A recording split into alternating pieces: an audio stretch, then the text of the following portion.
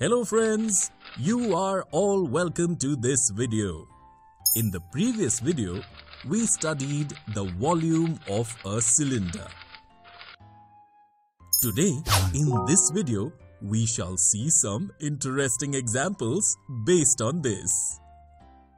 Thomas, your bottle is very unique. How much water can you fill in it? I am trying to find out the same, Manas. But how are you going to find that out? By math. Let me explain it to you. It's math time! It's math time! Look, my bottle is cylindrical and the amount of water we can fill in it is equal to its capacity.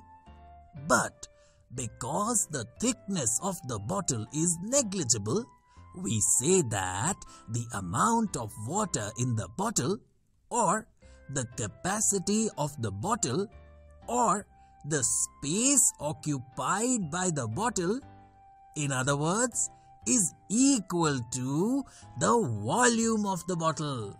Therefore, its capacity is equal to the volume of the bottle.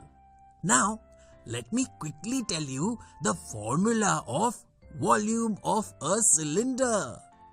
The volume of any cylinder is equal to the area of its base multiplied by its height. And if the radius of the base of the cylinder is r and the height of the cylinder is h, then we can also write the formula of the volume of the cylinder as pi r square h. The radius of the base of my bottle is 3 centimeters and the height is 21 centimeters. Let me solve this equation by writing them in the formula by replacing the values of r and h. By solving it in this way, we can see that the volume of the cylindrical bottle is 594 cubic centimeters.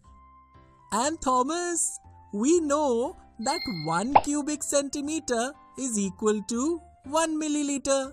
That is, 594 cubic centimeters will be equal to 594 milliliters. Oh wow! We can fill 594 milliliters or 0.594 liters of water in your bottle, which is slightly more than half a liter. Finally, we managed to find the volume of this bottle. Let us quickly return to our world. I will buy a similar bottle for you.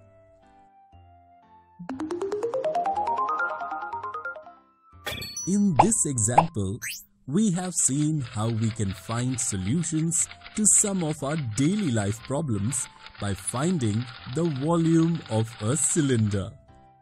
In the next video, we shall see some misconceptions related to this.